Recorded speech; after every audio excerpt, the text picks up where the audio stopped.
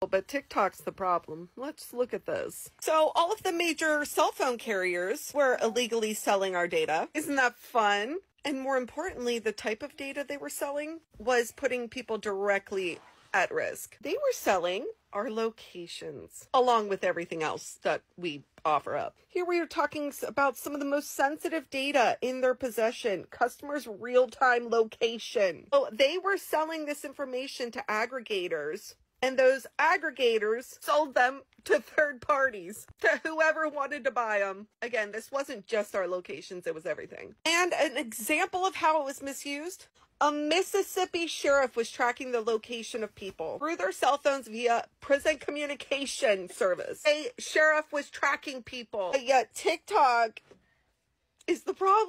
Keep in mind, all of these carriers only had to pay out like $24 million. That is nothing for them at all. And that money's never going to reach us. If we get anything, we'll get a couple dollars for them selling all of our data.